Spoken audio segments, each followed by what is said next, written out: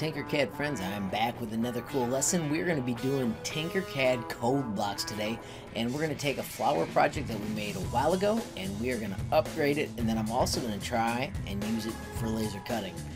So my friends, let's get cracking.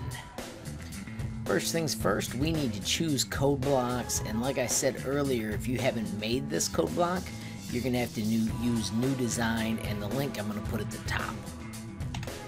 If you have already created the flower, you can just simply launch your code. So if you already made this code, you remember how it works by stretching a cylinder and then rotating copies of that cylinder around itself. If you have not seen this before, you can make it from the little video that I'm posting up here in the corner, so it shows you how to make flower MDH. I want a flower now, instead of being solid, I want one that's cut out. So let me show you how easy it is to convert this to a cutout one. Start by grabbing your shapes and bringing out another cylinder. Make it a hole. That means we're going to be able to cut it out in a minute. I'm going to change its radius to 6. I'm going to change its height to 3 still. And I'm going to do 64 sides. We need to do a scale, because if we did that right now, it would still be a cylinder. So let's go to our modify command and bring out that scale again. And let's do the same two. Let's do the 0.5 so that it makes it thinner. This is how it looks like an ellipse. And to make sure it's tall enough to cut out, let's do 1.5 times Z. I'm going to hit play real quick, and you see it drew it right there. I'm going to pause this because you'll notice nothing happened. That is because we did not do the create a group option.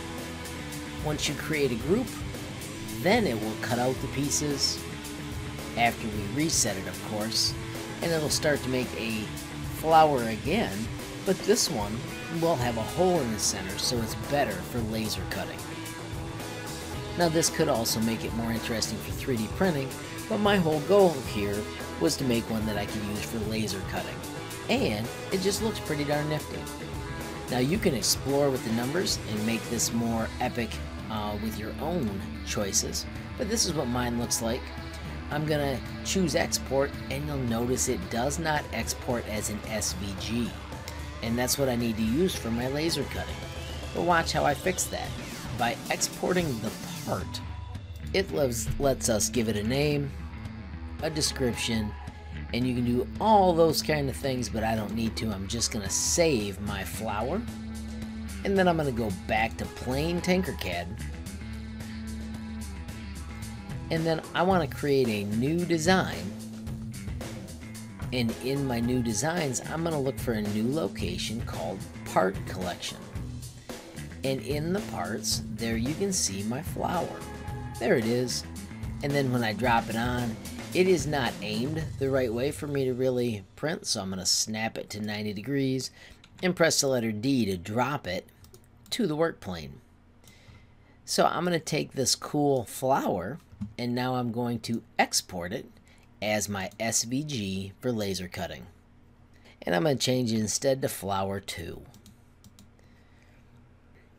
Now let's switch to the Glowforge device, and let's upload the software.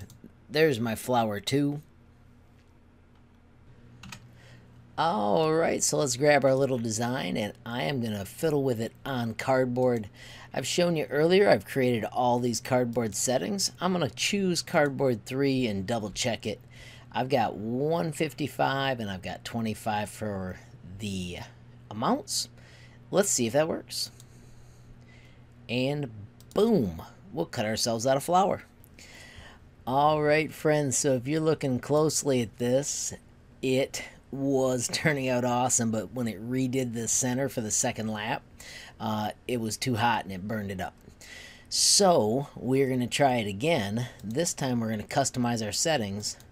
We're only going to do one pass, and we're going to call this cardboard 3A. So I'm going to do save as, and this will be cardboard 1 lap, and I'm going to do 30 for the power so that I make sure that it cuts through.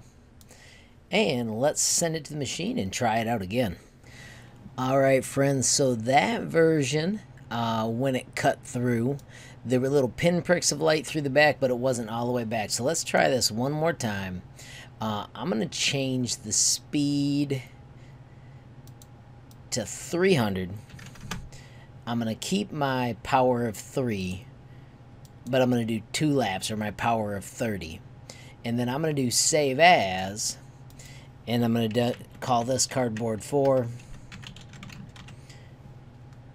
So that I've just got another example of how to work cardboard. And I might start labeling these better for what I'm going to use them for. So let's hit print and see if this one works. Alright, so that had more dots of light that went all the way through, but it did miss cutting a few of these. So let's adjust it one more time. I'm going to open cardboard 4, and I'm just going to give it the 3rd pass and save it. And see if that cuts it out. Get it placed exactly where I want it. Hit print, and let's see what we get. Alright, friends, so that was strike 4. I'm still closer, but I'm not cut all the way through. You can see that one piece cut all the way through. So what I'm going to do is I'm going to go back to cardboard 4, and this is why I name these again and again and again, so that I can keep track of them. I'm going to do 45 and 400, so it's a little more power and a little bit faster. Let's see if 3 passes on this, and then we're going to do save as, and this is going to be cardboard 5. But I'm going to even change that, and I'm going to do it as cardboard, but I'm going to actually put the numbers 03.400.45. So I'm following my same format where I mark the times, the speed, and the power. Save that, and let's send it away and see if this time I finally nail it. Alright, so you can see there that one is almost all the way cut out. I'm going to just touch it with an X-Acto knife, and let's see what we got. Alright, friends, so there is the final successful print. I don't know if I can think of anything sillier than cutting this out of cardboard. I mean, that was so thin and so cheap. But I did make it work, so hey, it just proves that it is possible, and you can use Tinkercad code to create cool laser cut objects. Friends, thanks for watching. If you found this useful or interesting, please hammer that like button. If you haven't subscribed, what are you waiting for? Mash that subscribe button. If you got a question or a comment, add it down below and click that notification bell to know immediately when I make a new movie. Thanks for watching. Have a great day. Keep